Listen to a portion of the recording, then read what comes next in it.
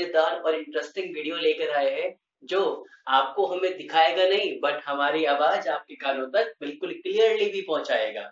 Students, इसमें हम आपके सामने कुछ ऐसे पॉइंट्स जैसा कि आप बोर्ड पर देख रहे हैं 1 2 3 4 5 6 7 ऐसे पॉइंट्स लेकर आए हैं जिनमें से हम आपको एक रिटर्न में गारंटी दे सकते हैं कि कोई ना कोई एक टॉपिक जो है वो बोर्ड के एग्जाम में, आने वाले बोर्ड के एग्जाम में पूछा जाने वाला है। अगर आपको नहीं यकीन होता तो आप लास्ट कितने भी ईयर्स के पेपर जो है वो उठाकर देख सकते हैं। आपको इनमें से कोई ना कोई एक टर्म, कोई ना कोई एक डेफिनेशन, कोई ना कोई एक मीनिंग आपके एग्जाम में सामने लिखा हुआ मिलेगा या फिर ये आपसे एमसीक्यू में भी पूछा जा सकता है।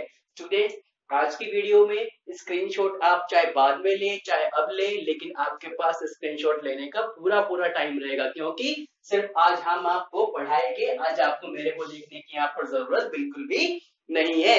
और स्टूडेंट्स, आपसे एक और बात कहनी थी कि अगर अभी तक आपने हमारा चैनल सब्सक्राइब नहीं किया है तो हमारी और फर्दर इंपॉर्टेंट वीडियोस के लिए हमारे चैनल को आज ही सब्सक्राइब करें, शेयर करें और अपने फ्रेंड्स के साथ इसको बिल्कुल आप लोग घर पर बैठकर इस क्रिटिकल टाइम में देखते रहे। तो स्टूडेंट्स, हमारे पास सबसे पहला जो टॉपिक आता है वो है लीगल टेंडर मनी। आपने मनी वाले चैप्टर के अंदर, क्योंकि ये जो चैप्टर का टॉपिक्स आपके सामने रखे हैं ये आपके 2 चैप्टर का एक तरीके से कंक्लूजन कह सकते हैं और वो आपके चैप्टर्स है money and banking.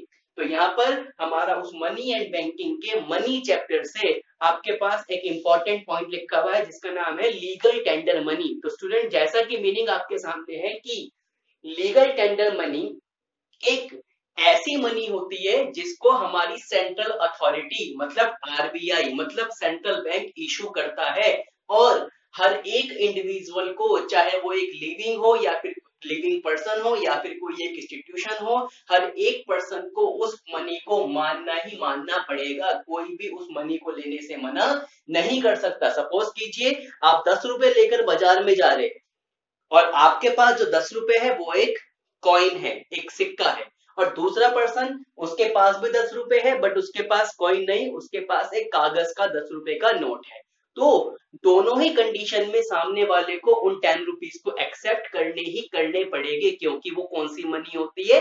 Legal tender money. कहने का मतलब ऐसी मनी जिसको कोई भी एक्सचेंज करने से मना नहीं कर सकता, उसे हम लोग क्या कहते हैं? Legal tender money. अब जैसा कि स्टूडेंट आप देख रहे हो कि हमने यहाँ पर लीगल टेंडर मनी को 2 पार्ट में क्लियर किया है। First limited legal tender money and second unlimited legal tender money. तो limited legal tender money student वो मनी होती है जिनका जो पार्टीशन वैल्यू है, जिनकी जो अथॉरिटेबल वैल्यू है वो एक लिमिटेड होती है। सपोज कीजिए 1 रुपीज, 2 रुपीज, 5 रुपीज, ये या 1 रुपी का कॉइन, 2 रुपीज का कॉइन या 5 रुपीज का कॉइन, चाहे वो अब चलन में हो या ना हो, वो सब हमारे क्या कहलाते हैं? Limited legal tender. क्योंकि इनसे अगर आप कभी पेमेंट करते हो या कभी किसी से पैसे लेते हो तो इनकी जो वैल्यू है वो इस 1 to 5 तक ही रहेगी। इनको आप जनरली किसी और ट्रांजैक्शन के साथ यूज नहीं कर सकते। जैसे सपोज कीजिए स्टूडेंट, आपको किसी को 1 लाख रुपए देने हैं। अब आप 1 लाख में उसे 1 रुपी के कॉइन तो दोगे नहीं, या सारे आपने 1 रुपी के कॉइन दे दिया, सारे आपने 2 के कॉइन दे दिया, आपने सभी 5 के नोट दे दिए, तो वहां पर ऐसा मुश्किल हो जाता है कि बड़ी पेमेंट करने के लिए। इसलिए स्मॉल पेमेंट्स के लिए या स्मॉल ट्रांजैक्शन के लिए हम इन 1 to 5 का अगर यूज करते हैं तो उसे कहते हैं हम लोग लिमिटेड लीगल टेंडर मनी।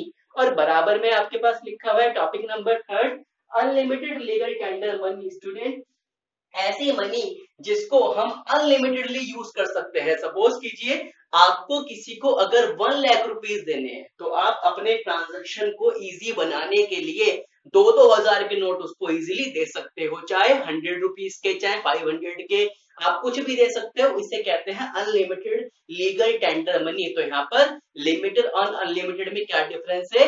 सभी 1 रुपी, 2 रुपी और 5 रुपीज के जो नोट्स एंड कॉइन्स है वो सब कहाँ जाएंगे? लिमिटेड लीगल में, और बाकी सारे कहां पर जाएंगे? अनलिमिटेड लीगल टेंडर मनी में। अब स्टूडेंट, हमारे पास फोर्थ टॉपिक आता है नॉन लीगल टेंडर मनी। देखिए, चाहे लिमिटेड लीगल हो, चाहे अनलिमिटेड हो, चाहे लीगल टेंडर हो, चाहे नॉन लीगल टेंडर हो, उन सभी को इशू करने की अथॉरिटी किसके पास होती है? हमारे सेंट्रल बैंक के पास। लेकिन मनी के बदले में भी, मतलब मनी के अलावा भी हमारे पास कुछ चीजें ऐसी होती है जिनको हम एज अ मनी यूज कर सकते हैं। जैसे हमें स्कूल की फीस पे करनी है तो हम स्कूल की फी पे करने के लिए ड्राफ्ट दे सकते हैं, चेक दे सकते हैं। ये सब हमारा किस में आता है?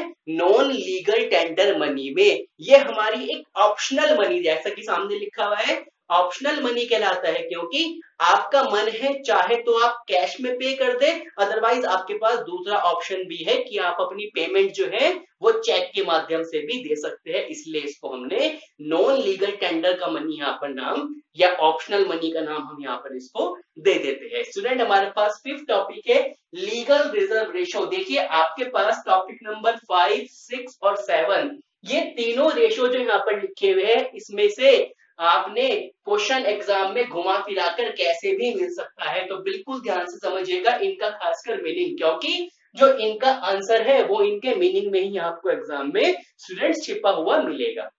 अब सबसे पहले हमारे पास यहाँ पर टॉपिक नंबर 5 में लिखा हुआ है लीगल रिजर्व रेशो, LRR, मतलब सेंट्रल बैंक के द्वारा कमर्शियल बैंक को कुछ ऐसे रेशो बताए गए हैं या कुछ ऐसे परसेंटेज बताए गए हैं जिसको कमर्शियल बैंक को रखना या मेंटेन करना जरूरी होता है, उसे कहते हैं लीगल रिजर्व रेशो। मतलब the ratio which is to be maintained with RBI as the legal transactions या फिर legal conditions या फिर legal terms, इसको कहते हैं हम लोग legal reserve ratio।